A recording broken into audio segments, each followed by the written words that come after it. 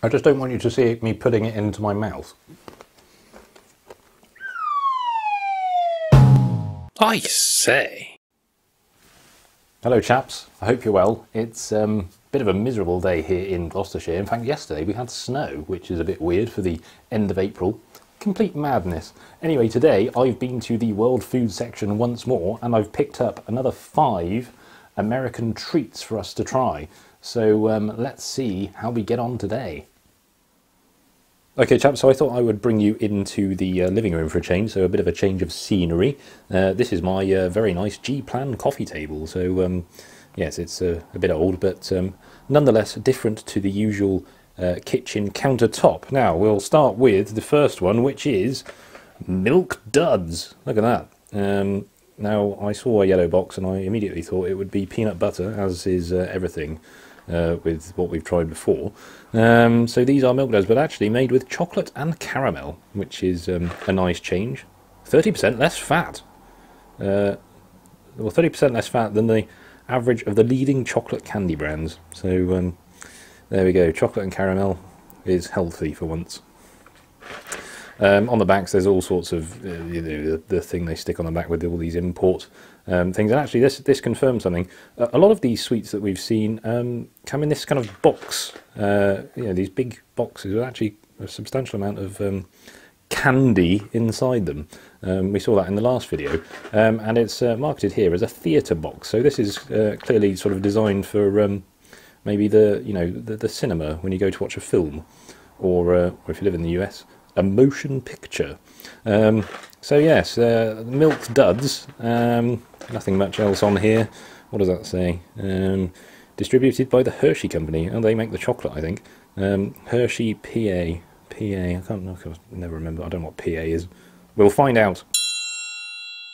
So yes, let's try these. Milk Duds. I mean, duds is a bad thing, isn't it? I mean, doesn't that mean duds are like seconds, aren't they?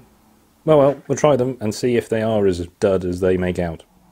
Right then, so the Milk Duds. Let's see what these taste like. No obvious opening, so I'll just... oh, here we are. Got this sort of cereal box type opening at the top here. So we'll go straight into these, and they smell very chocolatey, and oh, they're a bit bigger than I was expecting. They're sort of, well, sort of toffee shape, I guess. Try these. Very chewy. I'll put another one in.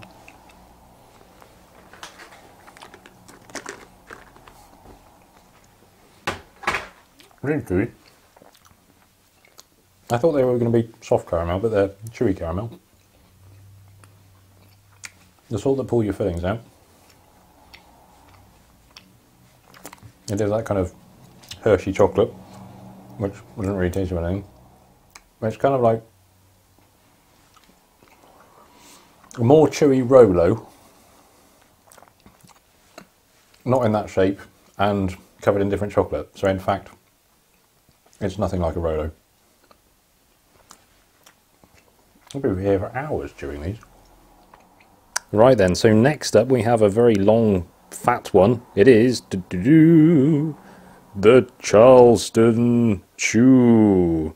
Try frozen. Frozen? Try frozen? It's a sort of, candy bar. Try frozen. That's a bit unusual. I've never seen that before.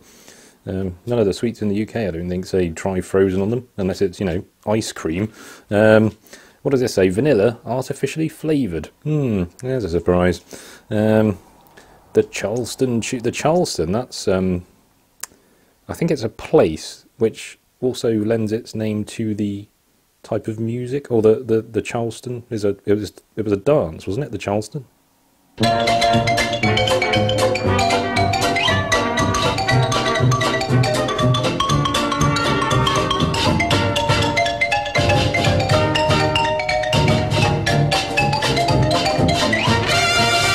Yes, well, anyway, so yes, vanilla, artificially flavoured.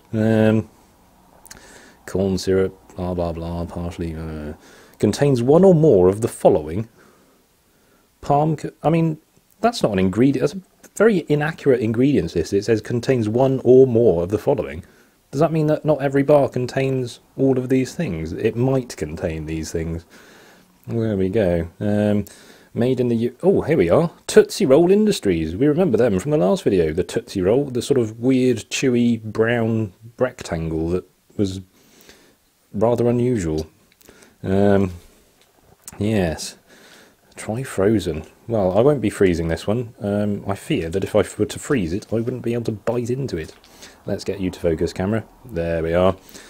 Produced in a facility that does not use peanuts, tree nuts or gluten. Excellent. Peanut free. So that's good for me because I can't stand the peanut stuff. So the Charleston Chew, let's see if it lives up to the exciting dance that it lends its name to. The Charleston Chew. Right, let's try that. Well, it's that long. So, point of reference, it's that long.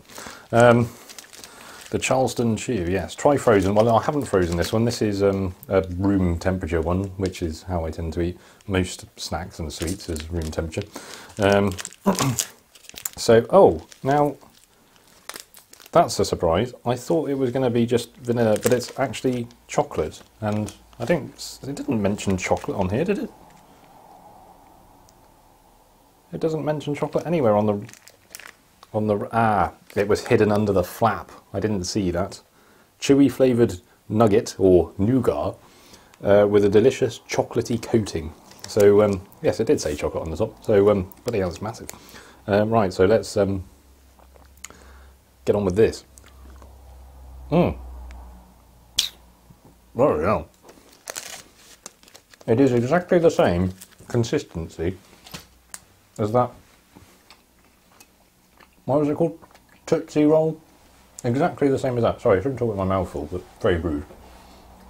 Exactly the same as that. More clear. Well, this Charleston Chew, it wasn't unpleasant. It was all right, but it's made by the Tootsie Roll people, which is a chewy kind of chocolate flavoured nougat stick. And what they've done here is they've made a vanilla one and then covered it in chocolate. So when it's in your mouth, it tastes exactly the same as just a normal Tootsie Roll, only it's flatter. It's got a sort of Mars bar shape, or rather a sort of flatter Mars bar. But it's pleasant. You can tell it's vanilla, sort of artificially flavoured vanilla. It's not quite that kick that actual vanilla pods or Madagascar vanilla actually has. It's not as powerful a punch, but nonetheless, I will probably finish that too. So with the Milk Duds and this, I am going to have no teeth left by the end of this video. Right, next. Okay, chaps, so next up we have these. These are Brookside Dark Chocolate Pomegranate flavour. It just says Dark Chocolate Pomegranate flavour with no U, and then nothing else. So you have to look at the photo to work out what they are, and they are indeed soft fruit flavoured centres covered in smooth dark chocolate. I'm always a bit worried about these things because, I'm not a big fan of dark chocolate anyway, and fruit flavoured centres with chocolate around them, they either taste very good or very bad. There's never any kind of middle ground. New and exclusive. So, yes, maybe maybe they've not been out for a while in the US.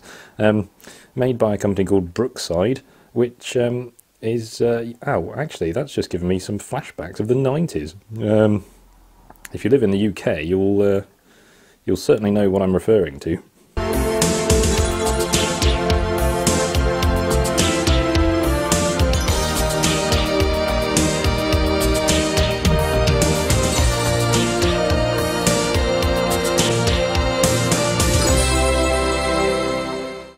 Yes, well, better be careful with these. That what's his name? What was that guy's name?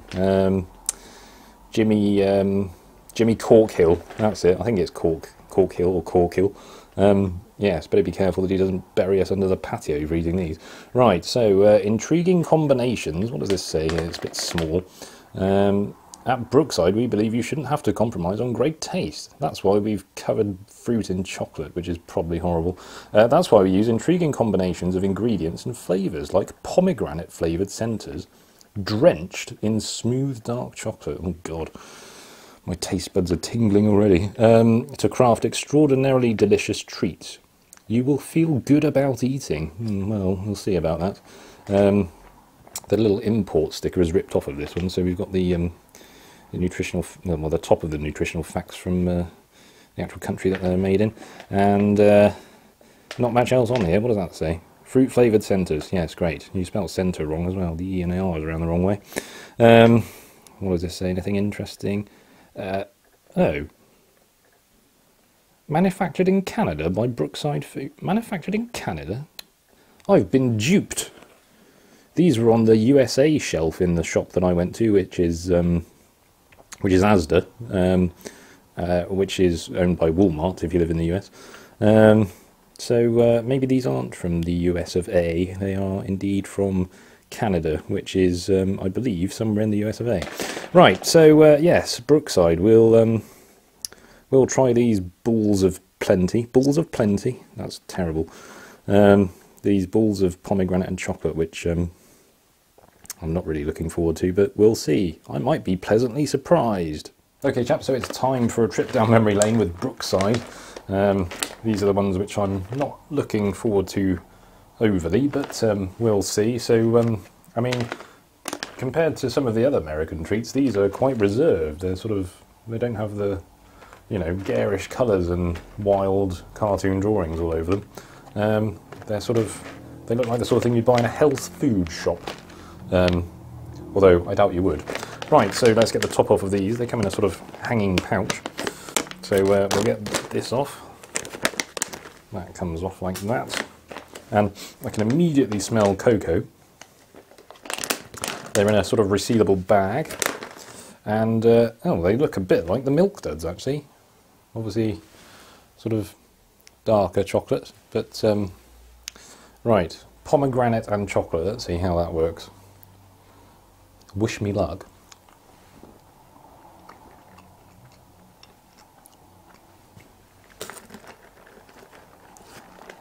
As I suspected, they're completely intolerable.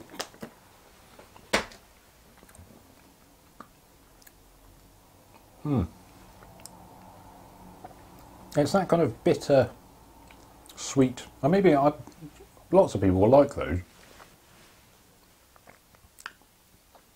I just didn't get on with them. They're kind of, they've got a kind of figgy consistency, sort of pasty. It's sort of a rough, chewy texture.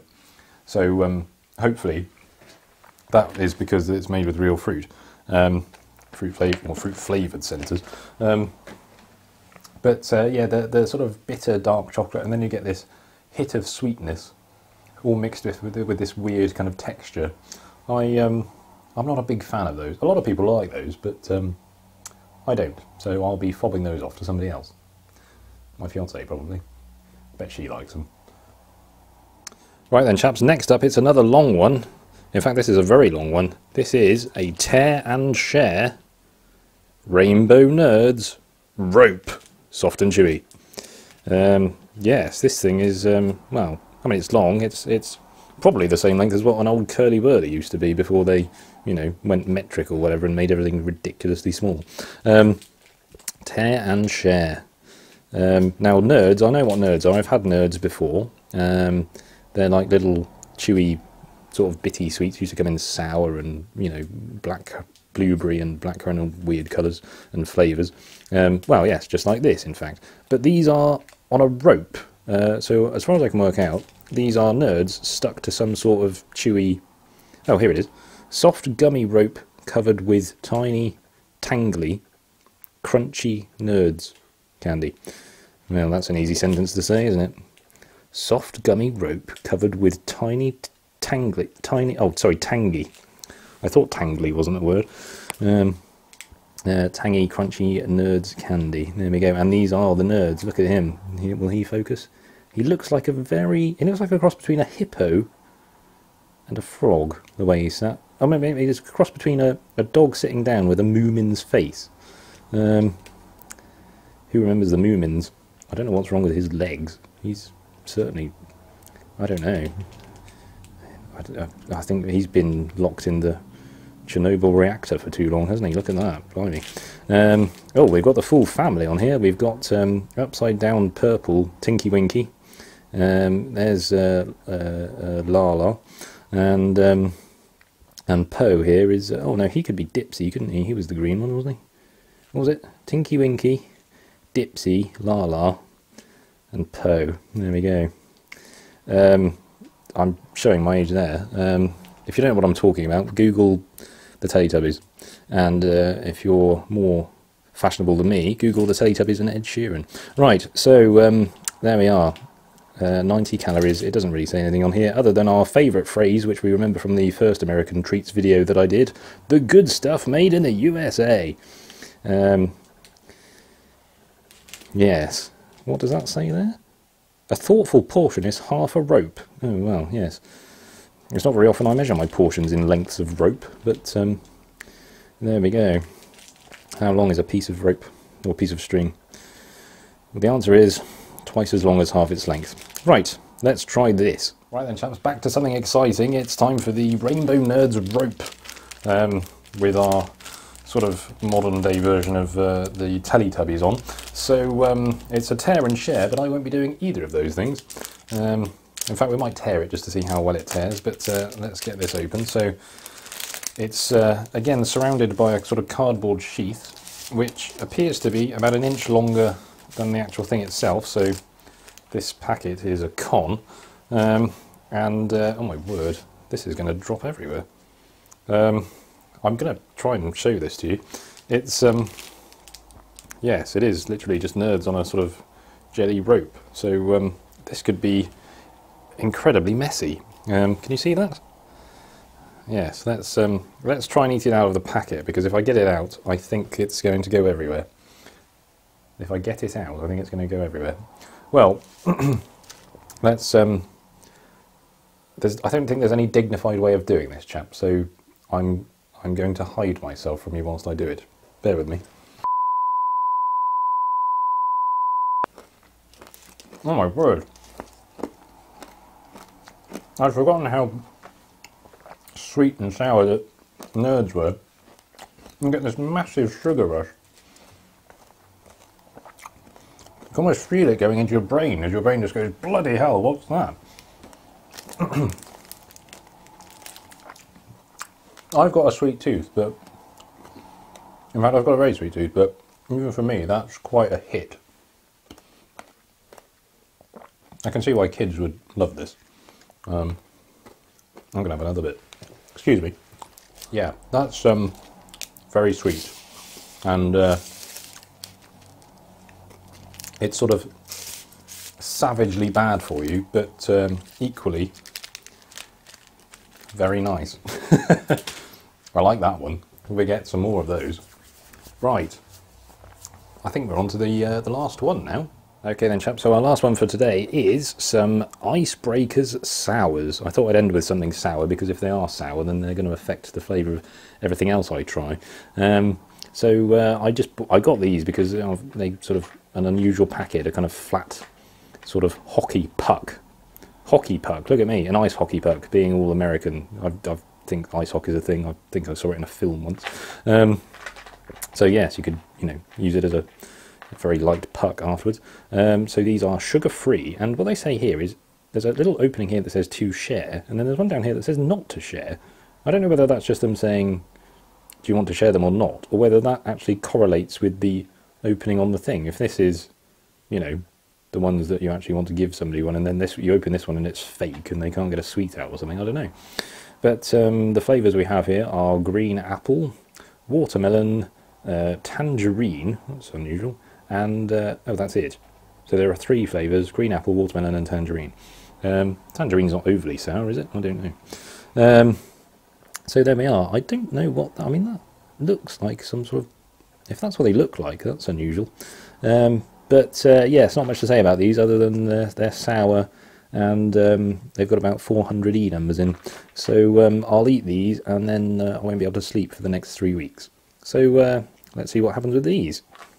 Okay then, chaps, so here we are on to the Icebreakers sours. And what I'm going to do is I'm going to open the little tab, if you remember, that says not to share, just to see if we can't get anything out of it. So let's get this open. Hang on a second. Does this pop up? I presume that pops up. Oh yes, and oh, it is to share, and to share. Ah, so the to share one is when you're putting one out for somebody else and it's a small gap, and when you're not sharing them, i.e. you're eating them for yourself, you get the big holder so you can just chuck them in. And yes, they do indeed look like what the picture said, and they look like dishwasher tablets. So yes, they smell like, in fact they all smell like the watermelon one. I think that's the most overpowering flavour out of the lot. So let's try, I think the most pinky one would be the watermelon, so let's try that.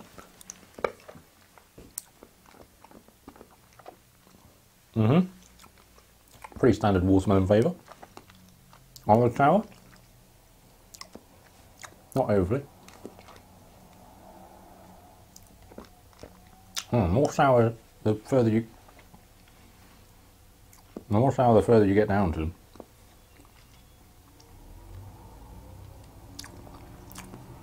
God blimey.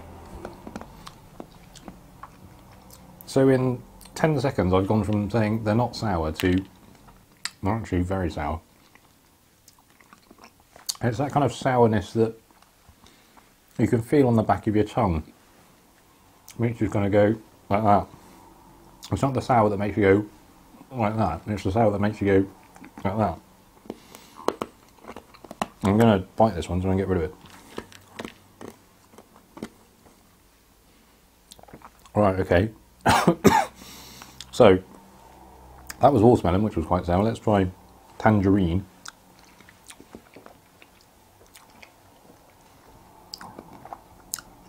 Much nicer flavour, this one, for my taste. It's still quite sour. I could only eat these one at a time. Blimey. I'm going to chew this one so I can get onto the apple one, which I suspect will be the most sour. Close those. Bloody hell, the closer you get to the centre, the more sour they become. Right. Apple. Last sweet of the day.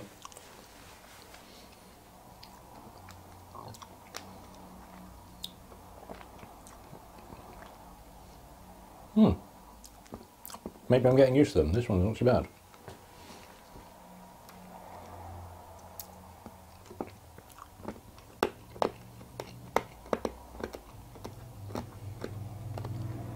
Oh my, oh God. It's the middle, sorry chaps, it's the middle bit that's really sour.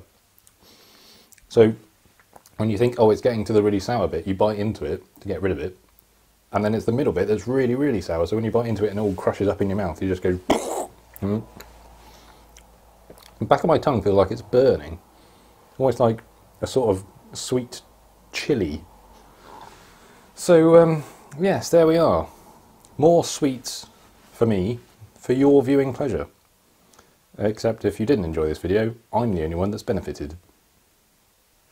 Goodbye. I say.